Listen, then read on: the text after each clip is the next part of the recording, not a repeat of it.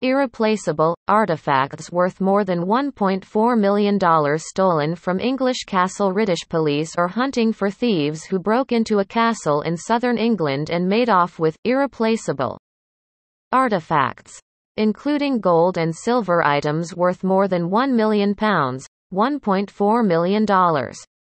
Burglar alarms alerted staff at Arundel Castle to a break-in on Friday night at 10:30 p.m. 5:30 p.m. Eastern Time. And items of great historical significance were stolen by force from a display cabinet, according to a statement from Sussex Police published Sunday.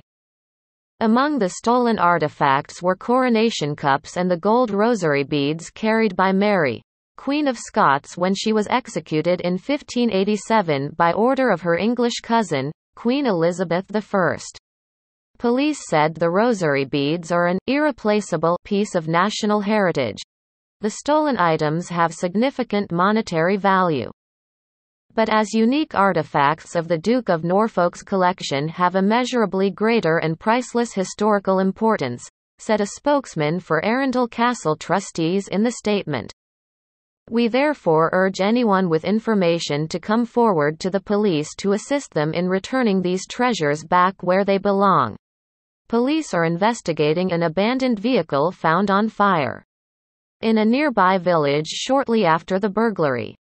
Detective Constable Molly O'Malley of Chichester's Criminal Investigation Department appealed to members of the public to come forward if they saw any suspicious activity around the castle on Friday evening.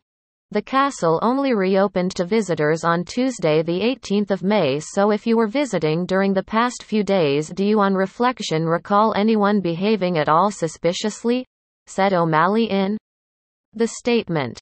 Arundel Castle was built at the end of the 11th century by Roger de Montgomery, Earl of Arundel, according to the castle website.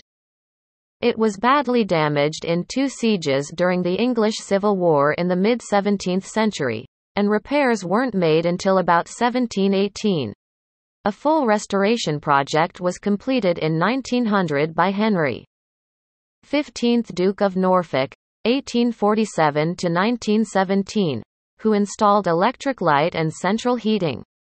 Coronavirus lockdown restrictions eased further in England last week, with tourist attractions such as stately homes and museums reopening to visitors for the first time in months.